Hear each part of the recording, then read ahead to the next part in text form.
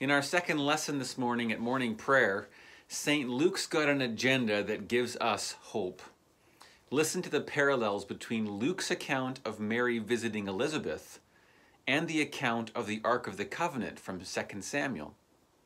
And David arose and went from Baal-Judah to bring up from there the Ark of God. In those days Mary arose and went with haste into the hill country to a town in Judah. And David was afraid of the Lord that day, and he said, "How can the ark of the Lord come to me?"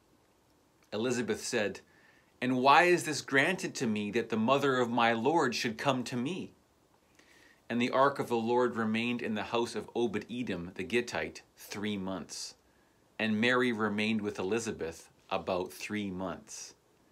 As the ark of the Lord came into the city of David, Michal saw King David leaping and dancing before the Lord.